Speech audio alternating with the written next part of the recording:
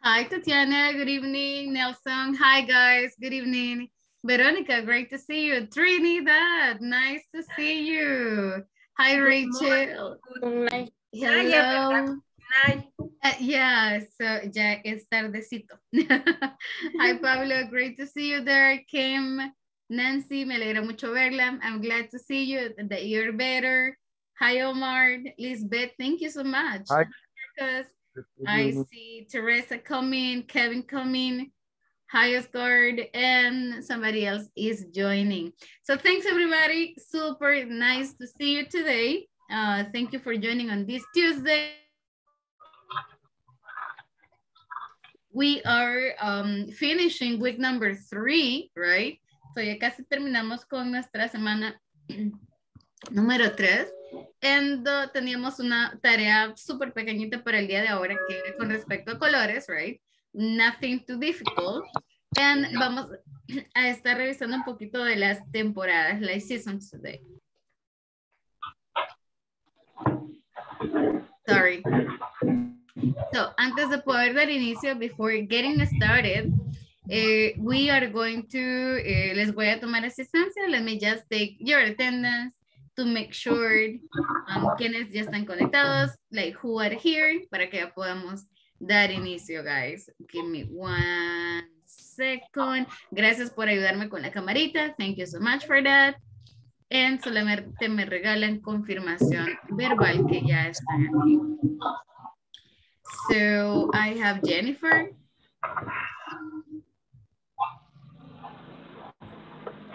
Jennifer todavía no. Kenny está por aquí. Creo que no la vi. Kevin. Gracias, Kevin. Kimberly. Gracias. Ledis. Leticia. Lisbeth, creo que por ahí había Lisbeth. Present. Gracias. Marco. Present. Thank you. María de Los Ángeles. Mirna Alejandra. Nancy Carolina. Present. Gracias. Nelson. Presente, presente. Gracias. Tatiana.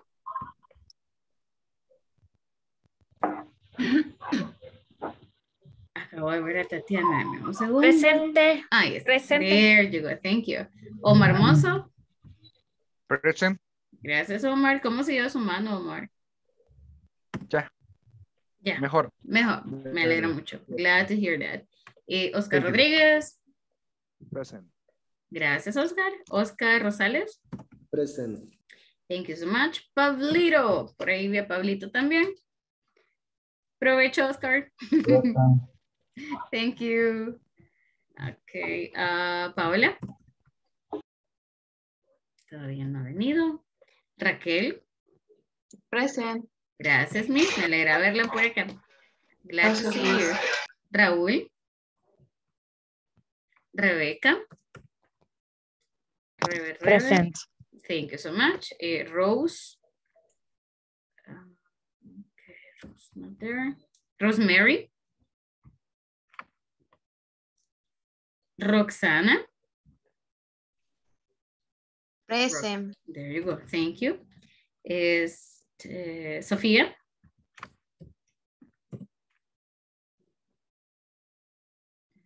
Teresa. Present. Thank you so much, Miss. Trinidad. Present. Gracias. Miss... Guerrero. Como hay dos Sí. Trinidad. I know. Miss Soto. Ah.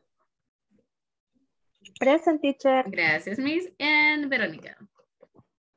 Teacher. Gracias, Miss. Solo le voy a cambiar el nombre de un segundo. Ah, no, ya lo cambió, gracias. So you change it, nice. Mirna says, hola Mirna, good evening.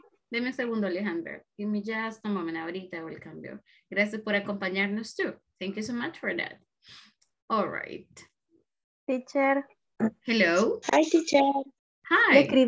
Le escribí en el chat que ahora me voy a estar conectada, pero solo como oyente porque tengo que trabajar unas cosas de la oficina. Oh, I understand. Le agradezco enormemente, Miss. Thank you so much. No worries. All right. Gracias. No Hi, problem. teacher. Hi. Hi, Kenny. How are you? I'm good. Nice. Nice to hear that. Ahorita, Miss. Ahorita le tomo asistencia.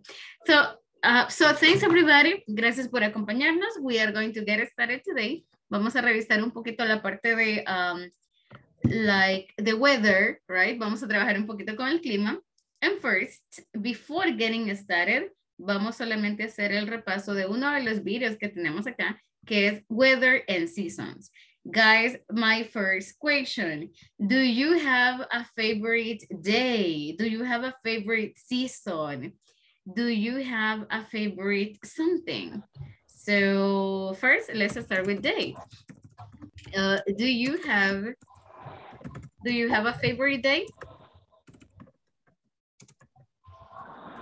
Guys, do you have a favorite day? Sunday. What's your favorite day? Sunday, okay. What about the rest? Friday. Thursday. What? Thursday? Do you have a favorite day? Ajá. ¿Alguien dijo jueves? ¿Has tenido un bonito día, dice? Oh, mister. si tiene un día favorito de la semana. Do you have a favorite day? So, escuché Sunday. What about the rest of you guys? ¿Cuál es su día favorito? What is your favorite day? Friday. Fridays. Okay. Friday. Saturday. Saturday. Okay. Saturday. ¿Alguien dijo jueves? Did anybody say Thursday? No. Creo que escuché Thursday, pero me llamó la atención porque es like, wait, why? ¿Por qué el jueves? For example, my favorite day sí es el jueves, is Thursday, because es el último día de trabajo, right? Y para mí los viernes son libres. So I love Fridays, but my favorite day is Thursday. And you guys, what about you? ¿A alguien le gustan lunes? Do you like Mondays? No. No. Why not? No. Los lunes son bonitos, guys. I love Mondays. Mondays are nice. Now, okay. Now, what about a favorite season? What is your favorite season? En El Salvador, solo tenemos dos. There are only two. ¿Cuáles son, guys? What are the seasons? Summer. Summer and Winter. summer and winter. Oh, sorry. Summer and winter. That's it. In other countries, there are four. Summer, winter, spring, and fall. But in El Salvador, just summer and winter. So, ¿cuál les gusta? Which do you like? Summer or winter? What is your favorite season? Summer? Summer. Summer too? Okay. Now, what about summer? Guys, ¿a nadie le gusta el invierno? Nobody likes winter? No. Winter. Yes, oh, I got Tatiana saying winter. Kim too. Okay, so why? ¿Por qué les gusta summer? Why do you like summer or why do you like winter? Yo prefiero el invierno porque es más, prefiero estar así calientita, arropadita, a estar en calor. That's a good point. I agree with you. You know, I love winter. El único problema, the only problem is that in winter, como los días son oscuros, right? I'm like, ando toda baja all the time. So that's the only thing. But I love winter. Kevin, what do you like, summer or winter? For me, prefer winter. Winter. Why? What do you do in winter? What activities do you do? Because I can sleep better. Oh, nice. You can sleep. Okay. And have chocolate and semita and coffee. Coffee. Okay. Okay. Yeah, also, creo que depende también donde vivamos, right? It depends on the area where you live. Guys, ¿alguien vive en Chalate? Where do you live? ¿Viven en una área como heladita? Yes. Where do you live, Teresa? Tere. What do you prefer? Tere, Teresa? Sí, se llama Cerro Grande. Está cerca de La Palma. Are you in Chalate right now? ¿Está en Chalate? Are you in Chalate now? Oh, okay. Ya decía que tenía características, you know? Características físicas de Chalate. Okay. Oh, you live in Chalate. Nice. But, es bastante fresco. Realmente amanece helado y ya como al mediodía está un poquito caliente, pero ya luego en la tarde, tipo 3, ya está helado. Oh, so beautiful. Nice, porque Chalate, well, la idea que yo tengo de Chalate es que sí es caluroso. So, las veces que he ido al pueblo, you know, sí es bastante caluroso. Oh. Es que más que todo es la zona alta, como por ejemplo La Palma, San Ignacio, Las Pilas. Yeah. Yo he ido a Santa Rita. Santa Rita, where? Santa Chalate. Chalate. Oh, okay. Y es súper caliente. Sí, okay. Hay muchos municipios que es súper caliente, por ejemplo, La Reina, Nueva Concepción, Chalatenango en sí es bastante caliente. Más que todas las zonas altas son donde es fresco. Oh, super nice. So what is your favorite season, summer or winter?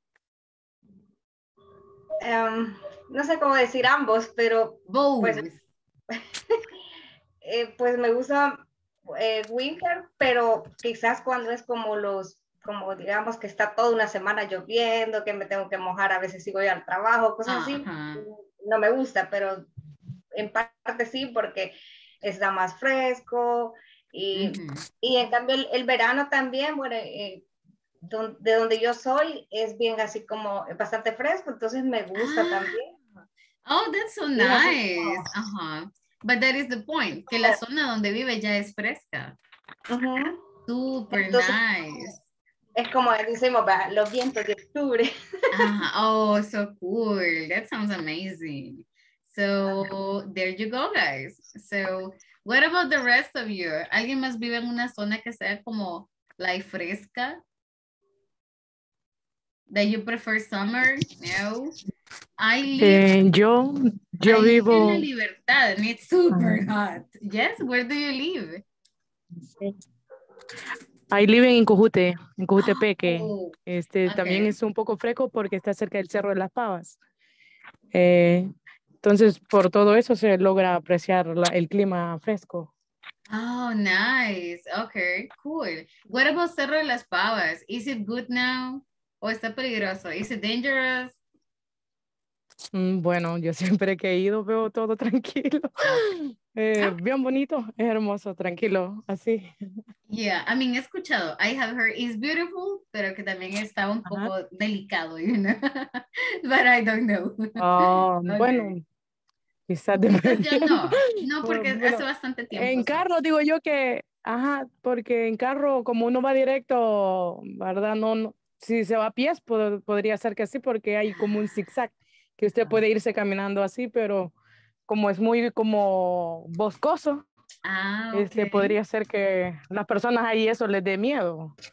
Igual por la situación y el tiempo en que estamos, ¿verdad? Exactly. Entonces, but nice. Pero de lo contrario siento yo que está bien. So Cojute, really cool. Okay. So Cojute, Chalate, anybody else, guys? ¿Alguien más vive en zona fresca, like super, super cold? What is the weather like? ¿Cómo es el clima donde viven? What is the weather like? Like warm or very hot? How's the weather like? Very hot. Very hot? Yes. Okay, so we have, for example, cold, right? We have cool, we have warm. So warm is like un poco cálido, but then we have como las nuevas temperaturas. So we have this that is pretty cold. Well, pretty hot, sorry. Creo que hay alguien de San Miguel, right? I think somebody's from San Miguel. Yes. Yes, I knew it. So Kim is from San Miguel. Kim, is it very hot? Yes, very hard. I heard, well, I'm not sure, so maybe usted nos puede decir, but I heard that in San Miguel, todas las casas tienen aire acondicionado. So is it true that all houses have air conditioning? La mía no. Pero sí es muy caluroso. It's very hot. Oh, okay, okay. Wow, okay. Anybody else? ¿Alguien más vive en un área como muy, muy cálida? Not the rest of you. Where do you live? Yo en Sonsonate. Mexicanos. Aguachapán es fresco.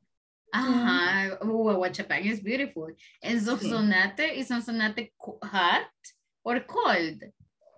Hot, en el área que yo vivo hace mucho calor. Really? Oh. Sí.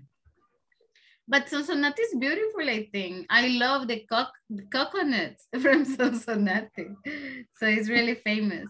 Kenny said Mexicanos. Mexicanos is very hot, pero creo que porque no hay mucho árbol, right?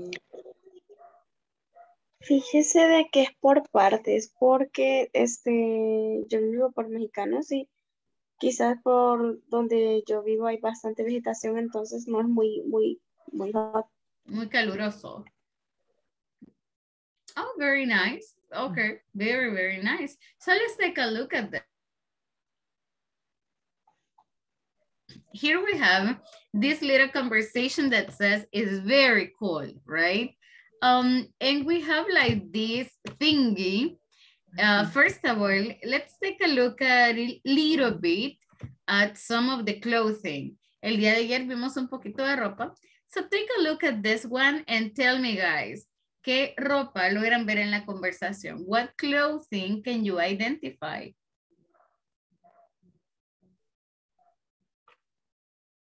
A sweater. Ajá, sweater, okay. High heels. Coach. High heels. Ski. Hat. Jacket. Gloves. Shorts. Mhm. Shoes. Shoes. Scarf. Scarf. Scarf. Green. Okay. Green es verde. Let me see, where is it? Okay, yeah, so that is the ones we have. Here we have, for example, gloves. You can see here a coat, and you can see here the boots, right? So let's take a look at this little conversation. Let's listen to it. Give me 1 second. Let me just play it, and then we practice. Hi everyone. In this class, you'll become familiar with the weather seasons, and you'll also listen to a conversation which illustrates how this topic is used. Let's start by listening and repeating. It's spring in Brazil. It's warm. It's very sunny. It's summer in Korea. It's raining. It's hot and humid. Okay, guys, so let's take a look at it. Here we have, it is a spring in Brazil, right? We have, it's warm and it's very sunny. Then we have Korea, we have USA, and we have Russia, that it says is winter. Guys, tell me, so, si tuvieran la oportunidad, if you have the chance to travel, ¿a qué país les gustaría ir? Where would you like to go? Canadá. Canada, Brazil. Okay. Allá en Corea yo. Korea, wow. Okay, okay. Francia. Porque sería bonito Brasil. France, Beautiful, all right. So beautiful Brasil. I mean, yes, of course. So tell me first, ¿qué es lo que saben? What do you know about the USA ya he country? ido. Oh, nice. ¿A qué estado? Where? Cuando hay nieve, cuando está helado no me gusta. Oh, so ha ido en invierno. So you have gone in winter. Sí. Diciembre. In December. Okay, pretty December, cool. sí. Nice, Yes. nice. So guys, so what country would you select? ¿Y cuál es el clima del país? What is the weather in that country? For example, Brazil. Alguien más creo que escuché varios diciendo Brasil. Tropical. Is it tropical? Tropical. Okay. Canada, for example, what is the weather like? Winter. Yeah, right? Es muy helado. It's very cold. Casi congelante. So it's almost freezing. Okay, so that is almost freezing. Korea. ¿Qué saben de Korea, guys? What do you know? No, nada. Nothing? Nothing. Nothing. Yes, Omar? Very cool. No. No, I would like visit, for example, China. Okay. So you like to travel to China? Okay, very nice. Actually, I would like to go but to here in America to Peru, but I know that it's cold. I know that it's really, really cold. So let's continue with this part. Wait. There we It's go. fall in the U.S. It's cool. It's cloudy and windy. It's winter in Russia. It's snowing. It's very cold. Now, let's listen to the conversation. It's very cold, which illustrates how this topic is used.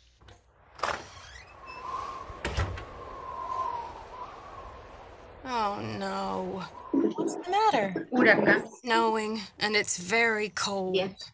Are you wearing your gloves? No, they're at home. Well, you're wearing your coat. But my coat isn't warm, and I'm not wearing boots. Okay, let's take a taxi. Thanks, Julie.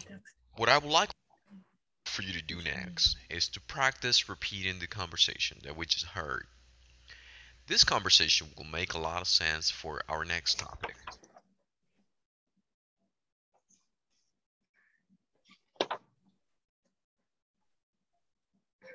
All right, give me 1 second. Hold on.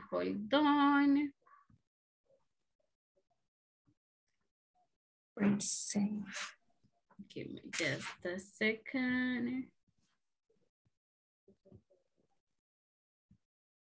Okay, let me share this with you. And there we go. Okay, so we are going to practice this little conversation, right? First of all, let's take a look at the questions that we have here. The person says, what's the matter? So everybody, let's repeat. What's the matter? What's the matter? What's the matter? What's the matter? Okay. What's the matter? We have the word, what is the problem? But here, problem, cuando se escucha problem, automáticamente, ay, pasó algo malo, right? So tenemos esta pregunta que es lo mismo, pero es como un poco más, menos negativa, right? So we can ask, for example, what is wrong, right? Como qué pasó, cuál es el problema. So what is wrong? Se los escribo en el chat. And we can also use, hey, what's the matter, right? ¿Qué pasó? ¿Cuál es la situación? So what's the matter? Now, guys, ¿cuál es el problema here? What's the problem here? What is the problem? What's the matter? ¿Qué fue lo que le pasó? What's the matter? No anda ropa para arriba. Okay, que no anda ropa adecuada. That's a good point. All right. And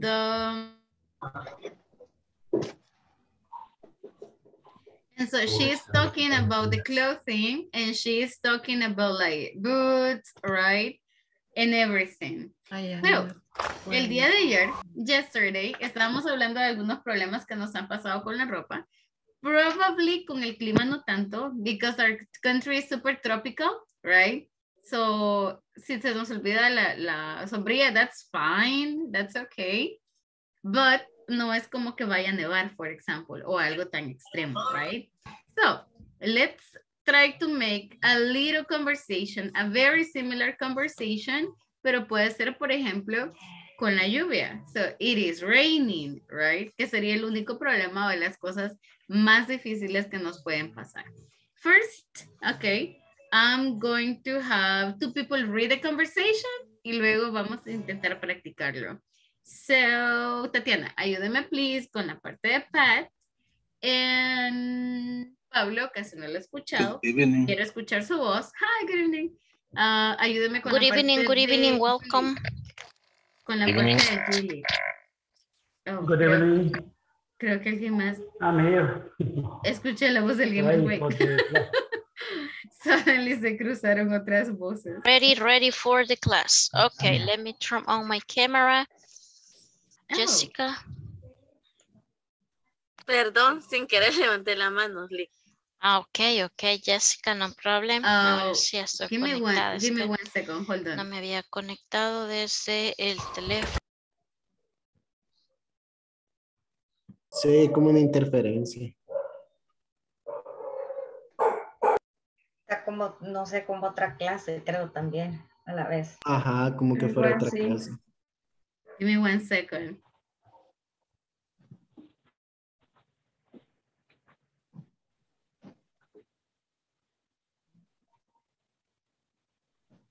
Okay, solve it. Sorry about that. Algo se había quedado corriendo, you know, and that's why you were listening to a second voice. Yo igual me quedé like, ¿qué está pasando? What's going on? Okay, sorry about that. So guys, let's come back. No, yeah. No, I mean, I was like, wait, esa voz parece conocida. Y de hecho la persona era un video, you know, de nuestra empresa también, but la voz de la teacher me sonó conocida. I was like, ¿dónde está? Where is she? Okay, sorry about that. So let's take a look at this little conversation y la practicamos. So we practice it. So Tatiana, ayúdame please con la parte de Pat, and Pablito, ayúdame con la parte de Julie. Solo le cambié el nombre. Like for example here, thanks Julie, thanks, yeah, so thanks. Yeah, lo podemos cambiar. I am Pat. Oh no. What's the matter? It's snowing and it's very cool. Are you wearing your gloves?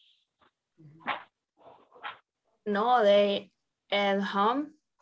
They are at home. Well, you are wearing your coat? But my coat is wearing. And Okay. I'm not wearing boots.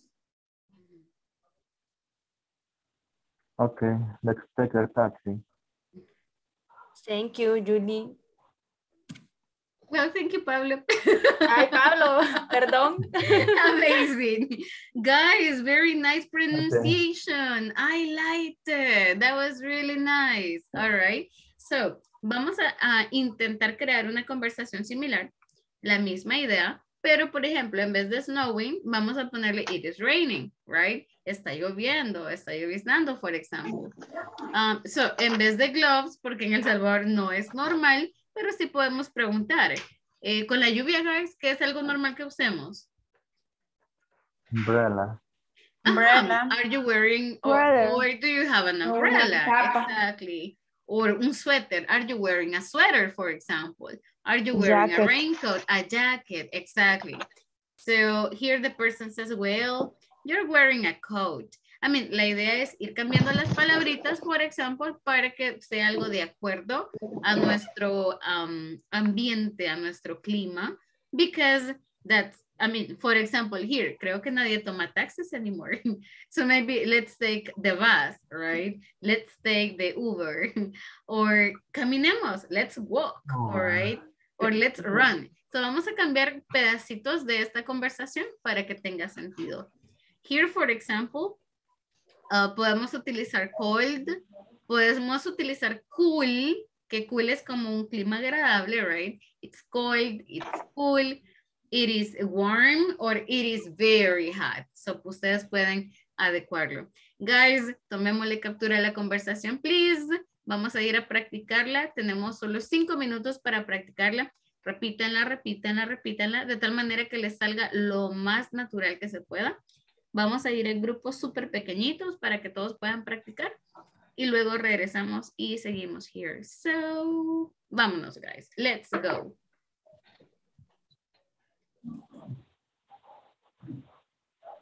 Cámbienle solo detallitos, right? Change just details, names, or things like those.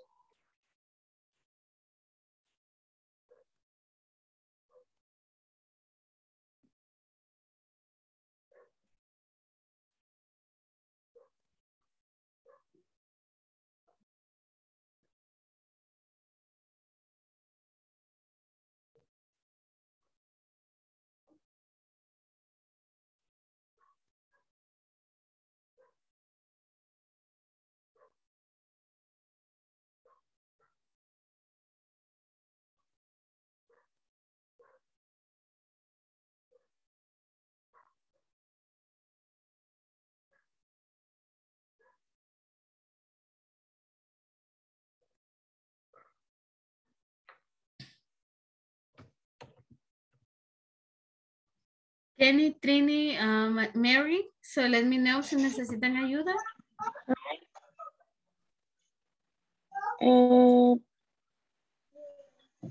Kenny, Sí, ¿logra ver no la me parece, invitación? no, la verdad, no es que estoy en el teléfono, teacher. Vaya, no se preocupen, Miss. En el teléfono, en la parte izquierda, en la parte superior, le va a aparecer un cuadrito. Es un cuadrito pequeño, está arriba, que dice grupo reducido. Sí, sí, Solamente le da encima y eso es todo. Vale.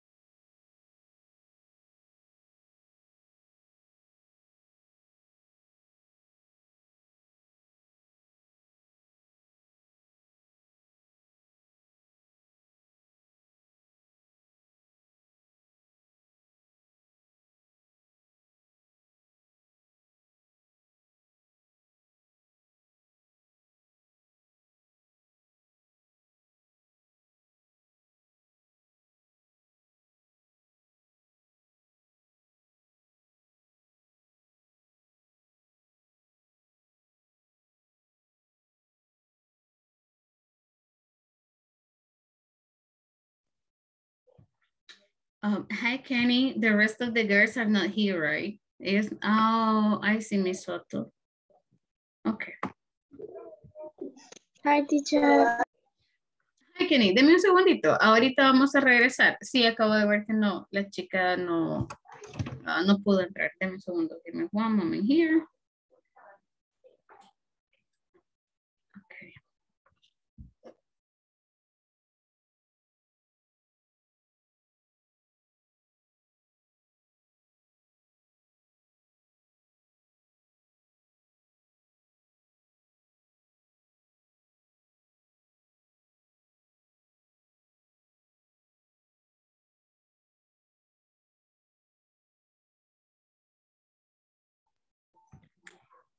Thank you guys. Gracias por regresar. Denme solo 30 segundos mientras los demás regresan. So they will be back in a moment. Hold on.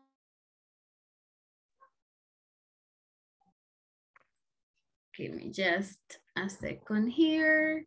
¿Qué tal, guys? ¿Pudieron practicar? ¿Hay alguna palabrita que no la sabían decir? ¿Alguna palabra que les haya costado con la pronunciación? ¿O estamos bien? Are we good? Eso de coat. A coat. De hecho, esa es la pronunciación. Coat, So, a coat. Ajá, coat. Yes. So, it's like como una gabacha, right? Or like un abrigo. A coat. Coat. Yes. Como una capa. Más o Exactly. menos. Well, sí, depende la forma como lo veamos. De hecho, here, si usted ve acá, anda como una especie de jacket o algo así, so that would be kind of a coat. So puede ser una capa solamente, puede ser algo más como lo que él anda. Si son doctores, por ejemplo, o trabajan en el área farmacéutica, las gabachas también se les llama coat. Entonces son varios tipos a lo que le llamamos coat. All right, guys, so I just need some volunteers. Rosemary, dígame un número del 1 al 9, please, from 1 to 9. 5. Oh, nice. Number 5. Oh, pero mi Soto no está acá. Dígame otro número. Okay. Give me another number. Number 8. Number 8. That is Lisbeth and Oscar Rodriguez. Thank you, guys. Son las primeras víctimas de la noche. So, let's have this little conversation. Okay. Le pueden cambiar detalles, lo que acaban de practicar. So, what you practice? Okay. Oscar. Oscar, ¿está por ahí? Are you there? Sí, aquí estoy. Nice. ¿Quién empieza? Si quiere usted. Oh, no. What's the matter? It's snowing and it's very cold. Are you wearing your umbrella? No, they are at home. Well, you're wearing your sweater? But my sweater isn't warm and I am not wearing boots. Okay, let's take a taxi. Thanks, Lisbeth. Hey, thank you so much. Very nice. Okay, really cool indeed. So I like it. I like the changes you made. Very, very cool. Let's listen to just one more group. Veamos qué cambios le hicieron también. And Lisbeth, give me one number from 1 to 9. 4. 4. That's Nelson, Rebe, and Teresa. Okay, guys. So, ¿quién comienza? Who starts? Let's have Nelson. Let's have Nelson and Rebecca. Okay, perfect. Ya, bien. Oh, no. Yo Yes, complemento la oración con él. Sí. Ah, sí, okay. Okay. What's the matter? It's raining and it's very cool. Are you wearing your gloves? No, they're at home. Where will your where your cat? But my coat isn't warm and I'm not wearing boots. Okay, let's go, Deck. I taxi. Thanks, Rebecca. Okay, thank you guys. Very nice pronunciation. Pretty cool. All right, now let's do the following. Take a look at what we have right here. The person says, are you wearing your gloves? You are wearing your coat.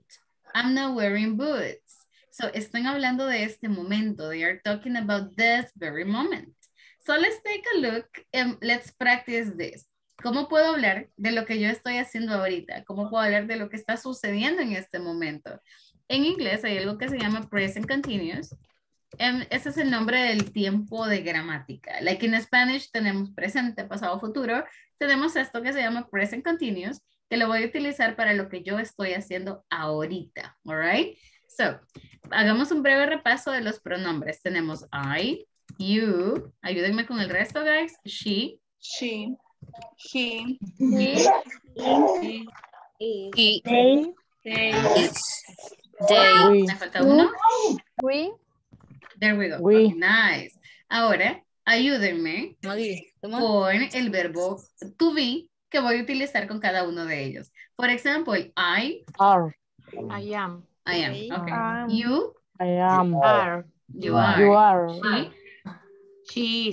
She is. She are. She is. She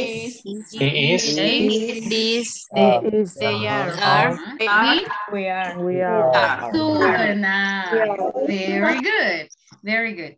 Ahora, necesito armar mi oración. Yo quiero decir qué es lo que estoy haciendo. Porque aparte de la clase, yo sé que todos estamos haciendo algo más. Si tienen bebés, por ejemplo, están poniendo atención acá, pero le están echando un ojito al bebé, right? O, por ejemplo, si tienen vecinos, a veces tienen música y están escuchando música también. Entonces, ¿cómo puedo decir eso? ¿Cómo puedo decir lo que yo estoy haciendo en este momento?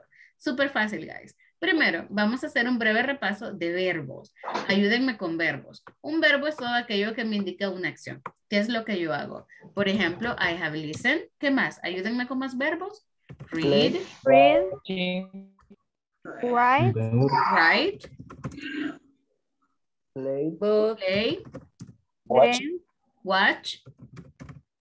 Dance. Run. Dance. Eat. Study. Ajá, study. Eat, creo que escuché por ahí. Eat. Play. Yes. Lisbeth, can you repeat? Play. Play. Creo que ya lo escribí. Yes. ¿Qué más? Translating. Walk. Okay, walk. Yes. Drink. Drink. Yeah. Podemos comenzar con ellos. So, el detalle es el siguiente. Si se fijan. Look. Yes, y todos ellos. Yo tengo I am, pero luego tengo listen. Y veíamos antes que no voy a poder combinar estos dos verbos. Tengo el verbo to be en la forma de am y luego tengo listen. Yo no puedo decir yo escucho o yo estoy escuchando I am listen. Esto no se puede. I am read, I am write. Esto nunca se va a poder. Entonces, ¿qué hago yo para decir estoy escuchando? Estoy leyendo. Le voy a agregar algo más. Alguien ya vio el video. Amazing. So I have listened. Listen se convierte en listening. Ahora sí. I am listening to the teacher. I am listening to music. So read. Lo mismo, solo le voy a ir agregando. Venga para acá, no, aquí vamos a ver. Venite, mamá. En write, guys, pasa algo. Alguien que me ayude con write porque acá hay un cambio. Writing. Se elimina la E. There you go, amazing. Solo se la quito, exactly. Solo se la quito, right? Play, pues ing. Watch, watching, run. Run es bien especial. ¿Qué pasa con run? Running. Le agrego una N. Nice. Dance, se la voy a quitar la E, no la necesito. Study, ¿le puedo quitar la Y, guys? Can I eliminate it? Yes. Sí. Yes. Yes. No. ¿Quién da más? Ok. Las Y, por lo general, no se las elimino. I'm not gonna eliminate it. Lo único que voy a hacer es agregarle ing, right? So, normalmente no se eliminan. Eat, pues ing. Walk, walking, and drink, drinking. Chicos, solo tengo una pregunta. Tengo eat y tengo run. ¿Por qué el run le dupliqué la N?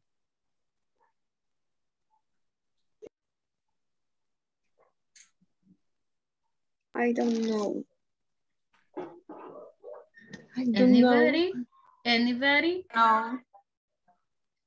For example, tengo, ok, es a run, pero le duplicamos la N. Tengo, por ejemplo, swim y le debo de duplicar la N. Tengo put y le debo de duplicar la T. ¿Qué ven? ¿Qué tienen en común? Una vocal en medio. Una vocal, le antepone una vocal. Exactly. Ajá. Díganme, give me more ideas. Ok, tienen una vocal, all right, ¿qué más? En medio de dos consonantes. Ay, there we go. Cuando tenemos verbos cortitos y tenemos consonante, una vocal y luego una consonante, por lo general yo voy a duplicar esta última letra. So run, running. Swim es igual. A pesar que hay dos consonantes al inicio, solo se pronuncia con una sílaba. Entonces swim, yo le duplico la M. Swimming. Put es lo mismo. Yo le voy a duplicar la última letra que sería la T. Putting. Cut. Right? Sería cutting, so se la duplico. I'm gonna double it. Esa es una de las reglas con el ing, pero no cambia pronunciación ni nada más. So guys, tell me, ¿qué están haciendo? What are you doing right now? What are you doing? ¿Qué están haciendo? Aparte de escuchar la clase, claro. What are you doing? Translating. I am translating. I am translating, all right. Está traduciendo. I'm translating, ajá. And the rest, what are you doing? For me, I am checking my dinner. Oh, enjoy it. Okay. So you're having your dinner, Paola? Watching. Watching. El que está viendo, Kenny, what are you watching? El módulo de la clase. Ah, okay. Pensé que la novela o algo así. Okay, so you're watching the class, you're watching the video. Okay, Omar, what are you doing? I'm drinking coffee. Omar, pero es bien tarde. Okay, so you're drinking coffee. What about the rest, guys? ¿Qué están haciendo? What are you doing? Los que tienen cámara apagada, what are you doing? So what is going on? Now, let's... Waiting the class. Checking my baby. They are sleeping. They are sleeping. Eso es lo que pensé. They are sleeping too. Okay. For example, yo veo a Pablo así como ya bien cansado, you know, y veo que está, por ejemplo, ¿cómo se llama eso? Está bostezando. So yo todo ese tipo de cosas yo las puedo decir con esta forma. Bostezar es yawn. So Pablo is yawning, right? Like, oh, yeah, teacher. Yes? I am writing the words. Oh, very nice. So you're taking notes, you're writing. Okay, now cambiemos un poquito en vez de ustedes y hablemos de su familia. What is your family doing? ¿Qué está haciendo su familia? For example, my sister, yo creo que está durmiendo. So my sister, sería she is sleeping. What is your family doing, guys? ¿Qué están haciendo? ¿Sleeping too? Yes, sleeping. Yes. ¿Todos? All of them? Watching TV. Okay. So, ¿quién está viendo televisión? Who is watching TV? My Your brother, family. your brother, My your mother. dad. Okay, your mother. My cousin. Okay. My aunt. Okay. Super cool. Cool. My husband. Oh, your husband too. My husband. ¿Qué está haciendo your husband? What's your husband doing? Estudiando. I am studying. ¿Cómo se He is studying. Yes, perfect. He is studying. Mr. Rosales? My brother and cell phone. Sería acá. My brother sería he is. He is Is playing, chatting. ¿Qué está haciendo en el teléfono? Watching YouTube videos. What is he doing? ¿Qué está haciendo en el teléfono, Oscar? ni idea, la verdad. Solo veo Invénteselo.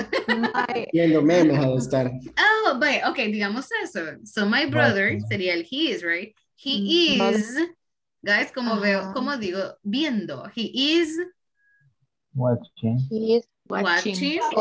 Watching. Y necesito decir memes. So meme en English se pronuncia meme. So my brother is watching memes. So if you check, podemos decir todo esto, right?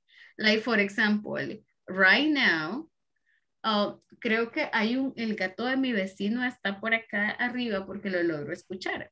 So the cat is walking sobre mi techo, on my roof.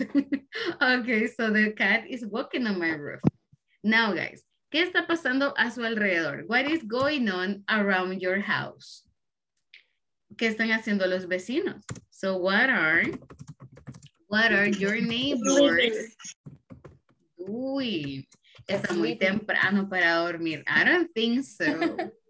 I don't think they are sleeping. Pero si tienen, for example, si tienen perros, what is your dog doing? What's your cat doing? So what's your brother, your sister doing? Les voy a dar un minutito. I will give you 1 minute para que escriban qué es lo que están haciendo. So what's your family doing? What's your neighbor doing? Guys, si realmente no tienen como más familiares, that's okay. Invéntenselo, créenlo, right? La idea es poder practicarlo. So you can practice there. Or even podemos utilizar a las cámaras de los compañeros para tener más ideas, right? So, for example, no he escuchado a María de Los Ángeles, let's say. So, yo creo que María está viendo ahorita, I don't know, Pasión de Gavilanes. So, María is watching Pasión de Gavilanes right now. So, me lo puedo inventar, and that is okay. La idea es poder practicar as well. So, 1 minuto, guys. I'll give you 1 minute.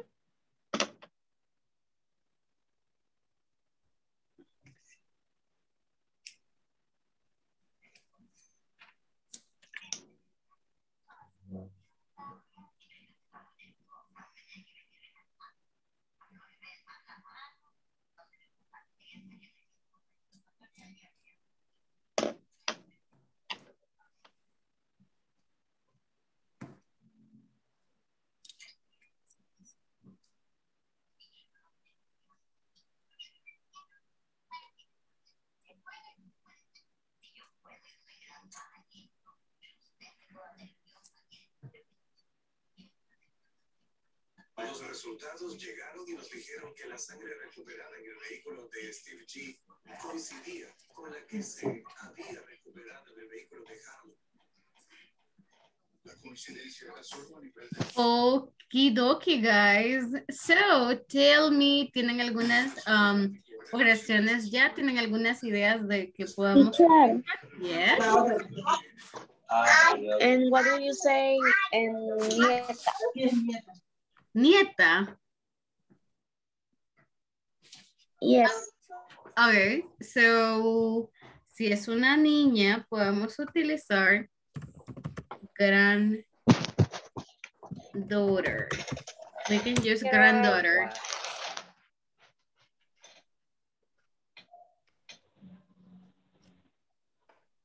Miss, ya no me funcionó la cámara. Oh, no se preocupe, Miss, no worries. Okay. Es cierto, de repente me desapareció. You Sí, he estado viendo aquí si la arreglo, pero no. That's fine. Tal vez podamos solventarlo para mañana, o si no con el teléfono. Okay. No worries. Se conecta with your phone too. How do you say ladrar in English? Ese es bark, de perrito, ¿verdad? Like when we're talking about dogs, es bark. Solo le agregamos el ing, so the dog is barking.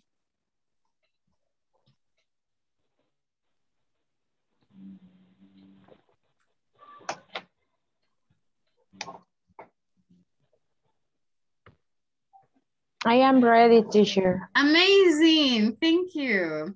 Okay, guys, so tell me, ¿qué están haciendo? Sus familiares, ¿qué están haciendo los vecinos? What are they doing? Two examples. My brother chat with your girlfriend. Oh, okay, okay. Very nice. I like that example. Solamente vamos a hacer un pequeño cambio here. Sí. Voy a escribirlo. So, my brother, give me one second. Permítame que no quiero escribir. My brother is chatting. He's chatting. Vamos a agregarle ing. So, my brother is chatting with... Ok, y vamos a hacer un pequeño cambio acá. Si yo digo your, la idea es mi novio, bueno, mi hermano está escribiendo con tu novia. Entonces, el your es como directo a la persona a quien le estoy contando.